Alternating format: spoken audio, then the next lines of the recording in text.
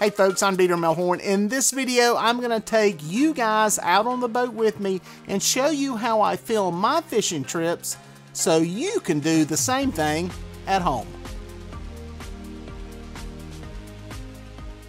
Now folks, when I started out, I had a single GoPro camera, one of the old original Hero cameras. I think it was even 720. It wasn't even 1080. And all I was doing was just shooting some of the fishing trips, cutting it down in some free online software, and posting it to YouTube. Didn't have a YouTube channel like I do now, but we just saw YouTube as a place to host a video so that you could link it somewhere else so people could watch it. Obviously, things have progressed a lot over the past 10 years or so since I started doing that. And what I'm going to do is take you out on the boat with me and show you kind of what I do now. It's obviously a little bit more complicated, but it should give you some ideas of what the potential is for you.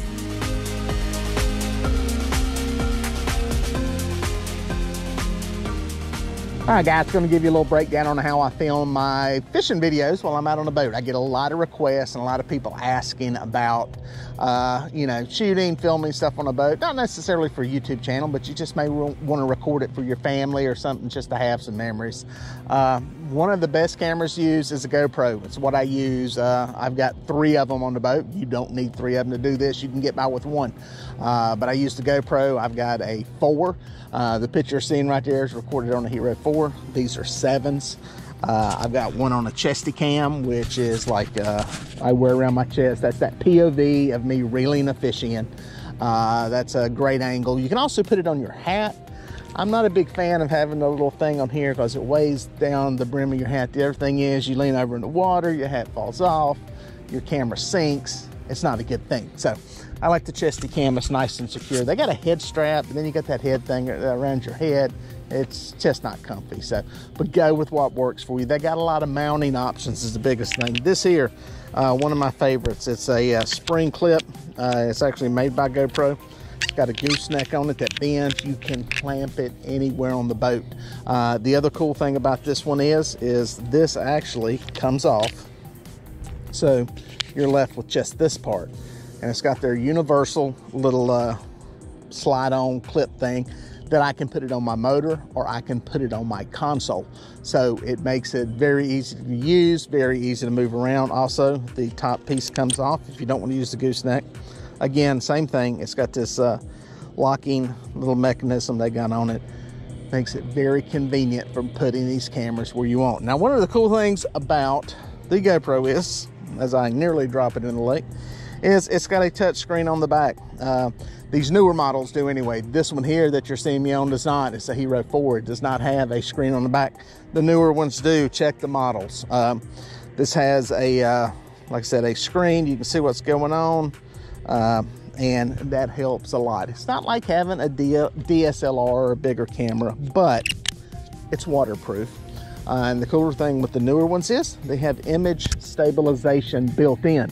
And what that means is when you're walking around and you're moving, it will use some computer algorithms to kind of balance your shot so it's not all shaky and jerky. This camera here does not have that. These cameras do have that, so that's a big plus in using these cameras.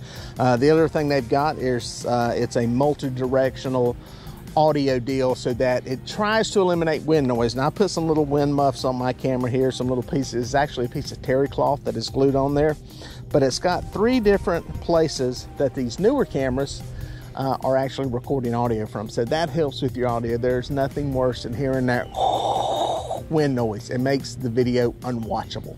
So one of the cool things about the camera. Now another thing I would suggest, because I've heard people doing this, is I would suggest that you start and stop your rolls. And what I mean by that is don't put the camera somewhere, turn it on recording, and just let it roll, because you will have hours and hours of nothing. What I suggest you do, especially with these GoPro cameras, you can hit the button and it will start recording right away without having to turn it on and get it fired up and all that stuff. And most of the time with your cell phones, you've got a quick record button on there that you can hit that'll get it going. So what I say to do is to do a little selective shooting whenever you're filming your trips.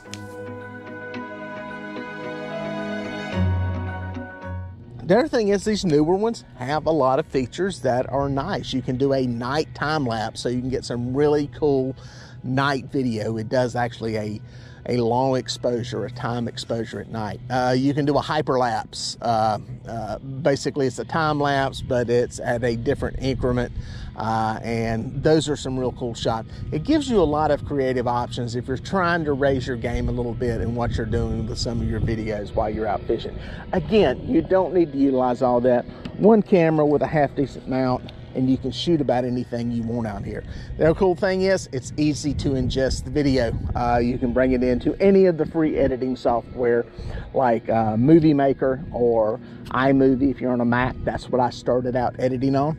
It comes in a little mini SD card, and you can shoot a lot of footage on one of these cards. Like I said, I've got 3 of them.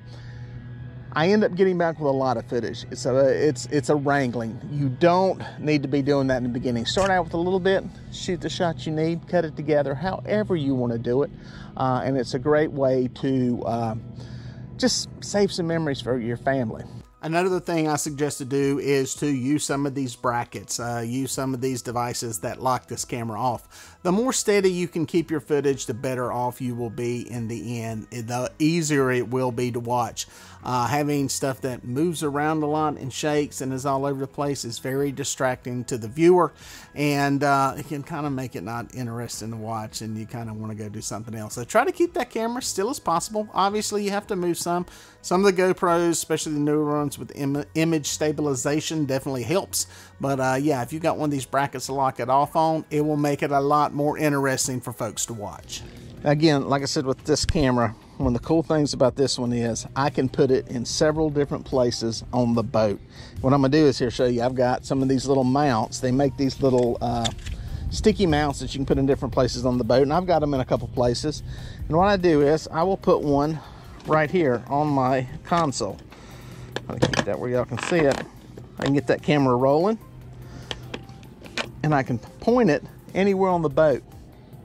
It's a great way to see what's going on back here. If I'm over here catching a fish, I can have it pointed in this direction and see what's going on. Or if I am, sorry about that noise, sitting down here talking, you want to talk with your kids, you want to talk with your wife, you want to talk with a friend, it's a great place to have it. It gives you a good, just locked off shot of what's going on. Now, another place I use the same gooseneck, and it's a great place when you're finding fish out the back of the boat, and that is here on the motor. The motor setup is one of my favorite places to put this mount.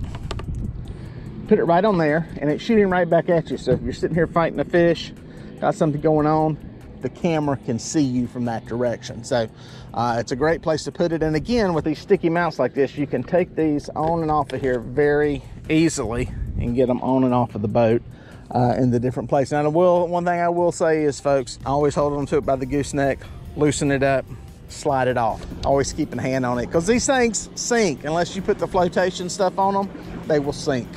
Like I was saying, the image stabilization on this thing is very nice. I'm walking around the boat here with this thing, and it does have an algorithm in there that makes some adjustments to balance it. It's almost like having a gimbal or a gyro on the camera, and it really helps keep your footage stable, a lot more watchable than something that's all kinds of herky-jerky.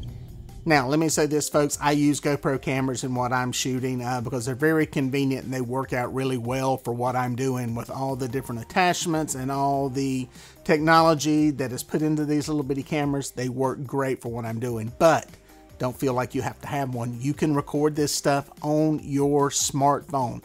It's a very good camera that are in all the smartphones now, and you can do just fine with that. As a matter of fact, what I suggest people do is, you've got an old one, the camera still works in it. Even though you may not have cell service on it, the camera still works. Take it. That way you don't have to worry about dropping it in the lake.